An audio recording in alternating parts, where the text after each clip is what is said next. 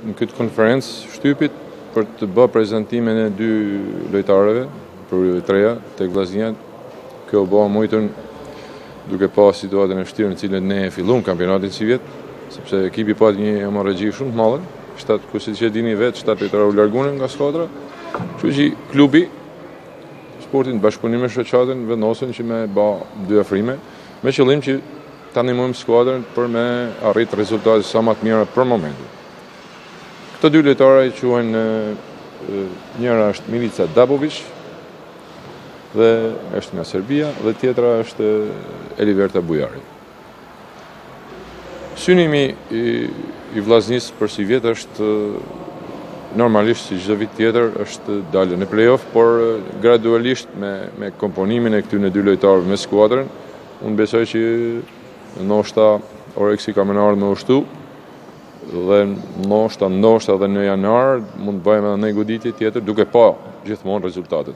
Në bashkëpunim me shoqatën edhe me drejtorin e klubit. Kështu e kena menduar. Pastaj shohim.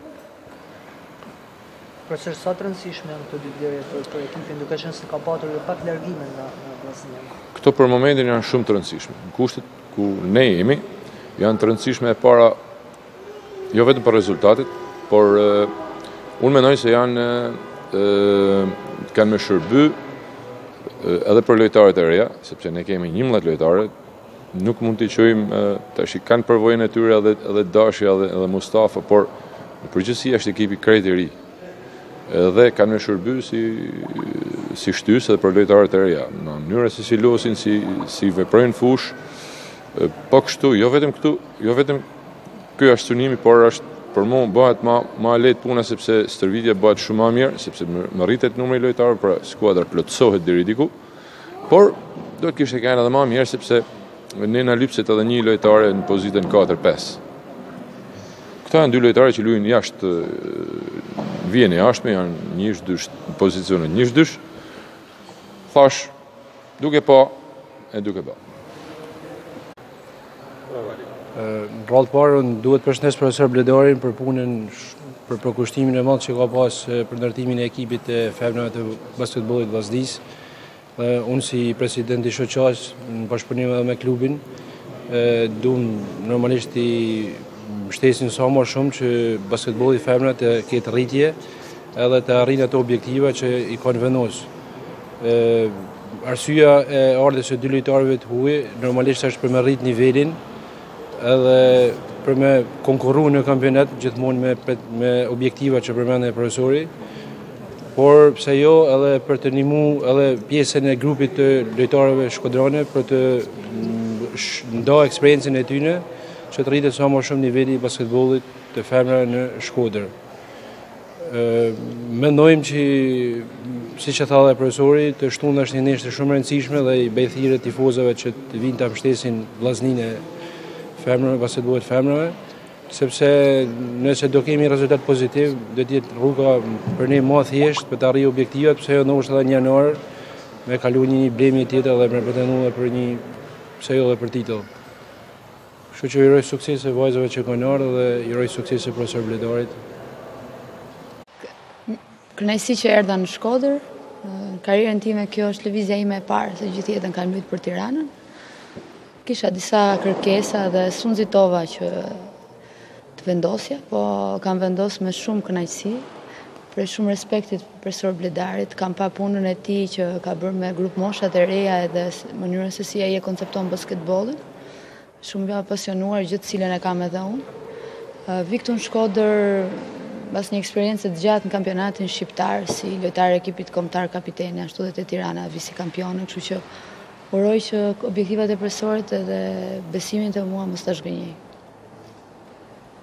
I'm so happy to be here.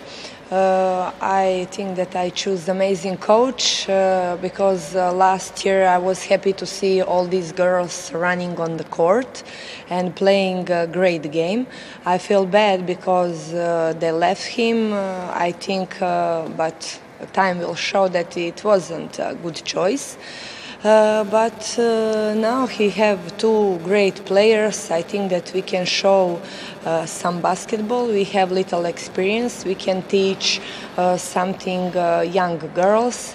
I really want to see people in the gym because I always fly when I see supporters.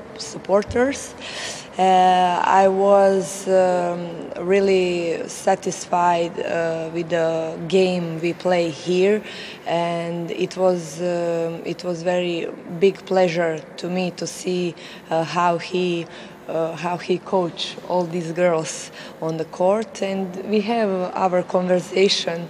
I remember with the coach, you talk all the time with me.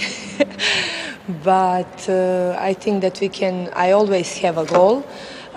So this time we can do amazing job. We can do more for the basketball here in Škodra. I have my family here from father's side. So we will see. I will give my best. I know that all the girls will give the best. And you need to translate. Yes, it's okay. Oh my God. I remember. Okay. Faleminderit për ftesën sot. Mbas mendoj që kam bërë zgjedhjen e duhur, nisur nga profesori. Vitin e kaluar ka luajtur me Flamurtarin dhe profesori ka fituar kundrejt Flamurtarit ekipit kampion dhe ishte ndeshja e saj e parë. Jam çudit sot në mënyrën se si ato vajza ishte vogla. Profesori kishte injektuar atë energji që ne që ishim shumë të mëdhaja nuk i mundëm dot. Kjo ka qenë një nga arsyet që kur u bë fjalë për Shkodrën e pranova me kënaqësi.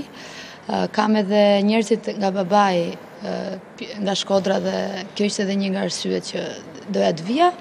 Veç kësaj mendoj që mund t'jap eksperiencën time është shumë të madhe si kampione Europe me pjesën e vajzave të reja.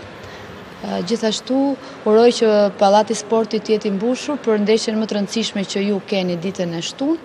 Do jap maksimumin dhe uroj që mos ju zgënjej.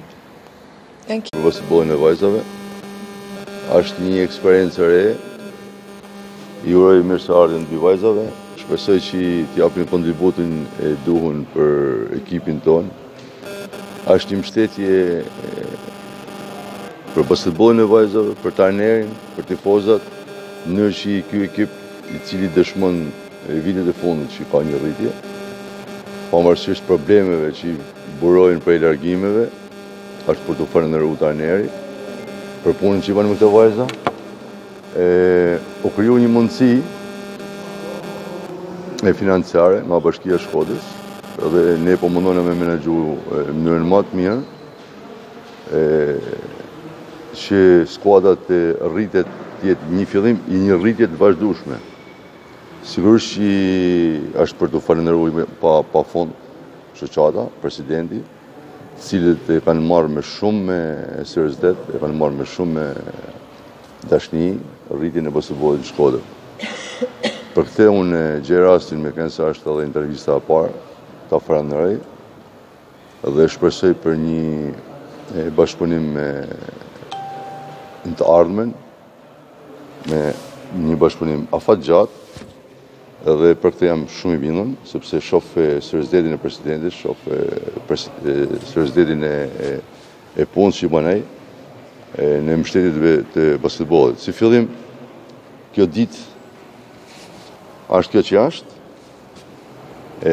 Në vazhdimsi, shoqata, unë besoj që do ta shohin edhe më me prioritet, edhe më me vëmendje edhe basketbollin e vajzave. Për këtë shpreh bindjen për vlerësimin që ata kanë, në që basketbolli i vajzave të rritet paralelisht me basketbollin e djemve. Klubi Vllaznia bën detyrat e veta, sepse ne jemi një institucion shtetëror. Sigurisht që do të kërkojmë nga bashkia rritje edhe të mëtejshme për vitin 2020, në që misioni që ka sportin në Shkodër, që është për të kënaqë sportdarësit që nuk mungojnë, janë shumët, përmbushet me shumë sukses. Prandaj edhe ju si media ju falenderoj sepse keni ne jashtë zakonisht afër jo vetëm basketbollit, por edhe sporteve të tjera.